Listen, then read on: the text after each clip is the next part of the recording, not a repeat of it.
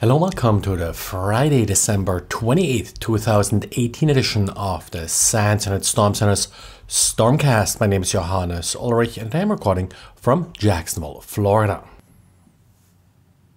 One of the more common questions that we get when we are reporting about attacks and the like is always, well, how many people are actually affected by it? And usually it's, really sort of a guess game as to how many people probably clicked on the link or received a particular email.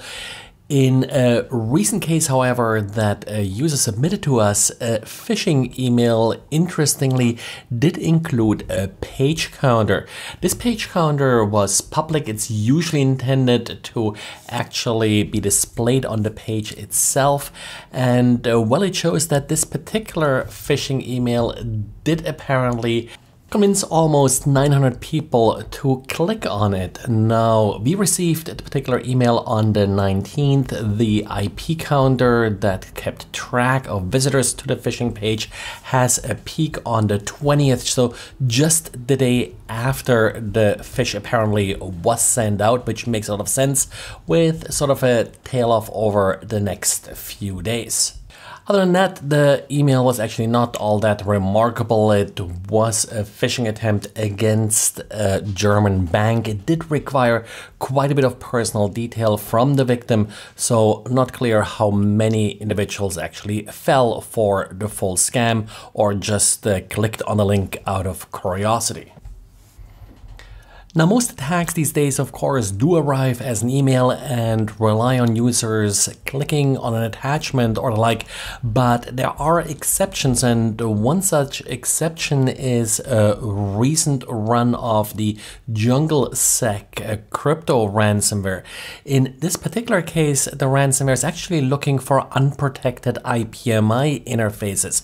IPMI is this interface that a lot of motherboards include, in particular on servers, that allows you to reboot the server and also provides you typically with full console access to the server. In this case, the ransomware will gain access to IPMI using, just good old default passwords, no real exploit beyond this involved here, and then it will reboot the system in single user mode and then run its encryption software. Now, this process does sound a little bit more manual than some other ransomware and other attacks.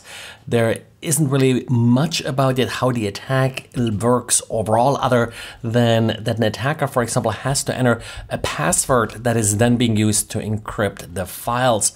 Of course, this could be automated, but at this point, that sort of part hasn't been really captured yet. At each one of the more recent Microsoft updates, I usually noted that there's a large number of vulnerabilities for the Chakra scripting engine.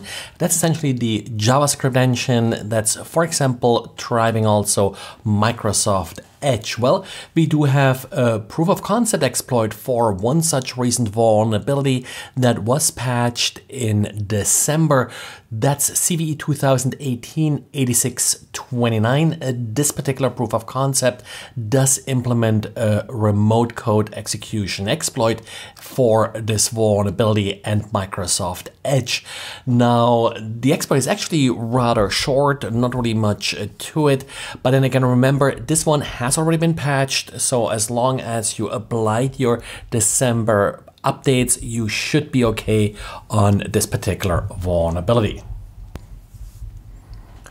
One attack I have been looking into a little bit lately are these sometimes called business email compromise or CEO attacks. The way these attacks usually work is that the attacker tries to convince some employee to transfer money or the like to the attacker. Now, a recent version of this attack doesn't really go sort of for the wire transfer as some of the earlier attacks, but instead it just asks for gift cards, and that is of course something that in particular during the holidays, is somewhat popular, where someone may, for example, ask an accountant or something like this, hey, I need to buy some gift cards, or can you buy some gift cards for me? And then the attacker will usually ask this accountant to buy the gift cards and then take pictures of the gift cards, essentially the numbers on the gift cards, and send them to the attacker. If you have received any emails like that, I would love to see a copy of it. Currently working sort of on a little write-up about these types of attacks. Well, that's it for today. And well, it's also the end of the year. Last podcast of 2018. I'll start up again on Tuesday because, well, Monday is January 1st and a holiday. And for January, we'll also revive the Raspberry Pi contest. So if I make a mistake during the podcast, please send me an email, use the contact form on the United Storm Center website.